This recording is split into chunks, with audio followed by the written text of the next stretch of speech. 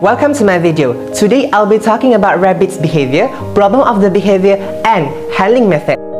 For my personal thoughts regarding this subject, it is very crucial for vet students as I believe it is essential for us to gain both knowledge and relevant experience. However, due to the pandemic, industrial training experience is no longer applicable right now and it is exchanged with a video assignment. To be honest, this assignment helped us to understand the animal's behavior and how to handle them with care in order to minimize the incidence of injury to ourselves and the animals. For the rabbit's behavior, I will tell three main emotions. They are happiness, anger, and scared. Rabbits express themselves through body positions and actions. For happy rabbit, they will be in a low position as the feet being tucked together. Bunnies often being keying as they will bounce in the air and twist their bodies as another indication of enjoyment in rabbits whenever they are thrilled. Rabbit can be seen in an angry mood when they show an act of boxing. They will charge at you and possibly bite when you are trying to be handy.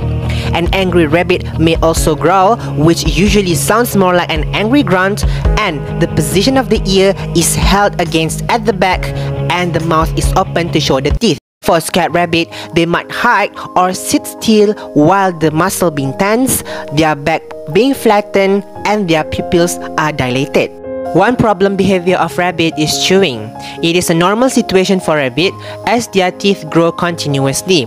Therefore, it is a must to chew to prevent the teeth from overgrowing. In order to prevent them from harming themselves, provide an environment of rabbit-proof. Prepare a wooden toy that is specialized for them to chew and provide enough hay as it helps to wear down the rabbit's teeth. Next, during the handling process, ensure yourself to be caring and loving to them.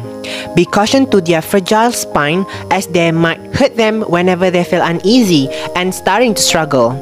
There are two ways to restrain them.